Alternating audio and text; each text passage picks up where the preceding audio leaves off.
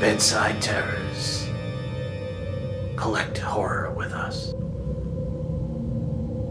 So, back to our treasure hunt of used books in the horror genre, the terror genre. We find ourselves discovering a book by James Herbert called The Dock. I think I've seen parts of this movie, trailers as well on YouTube. The cover has this very dark looking being staring back. Its teeth seem to be glowing white with red gums against the black cover. They immediately impale your eyes as you glance back, and then you meet eyes with this creature, this thing.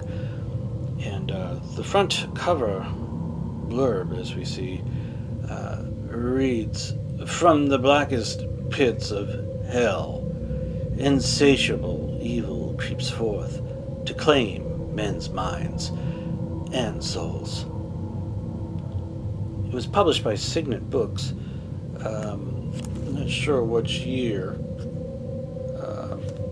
Cover price was $3.95. As we turn over to the back, we can see those teeth impaling our eyes, those glowing white, like full moons.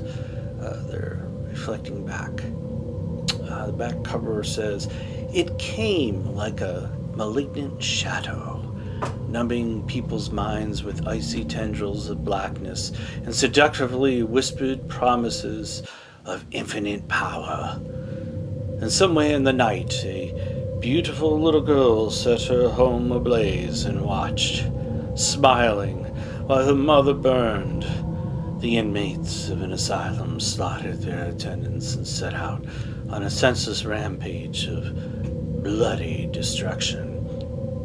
The slimy tunnels of the London sewer system echoed with the dragging footsteps of creatures that had once been human, but were now gathering to make war on mankind. All over the city, in private homes and quiet parks, a jam-packed soccer stadium, on the roads and streets, madness raged as the lights began to dim, to fade, and go out, and humanity was relentlessly attacked by an ancient, unstoppable evil, the Dock. A $3 find on our treasure hunt here at Bedside Terrors. Join us here for our next treasure hunt as we build our library on the Daily Terrors.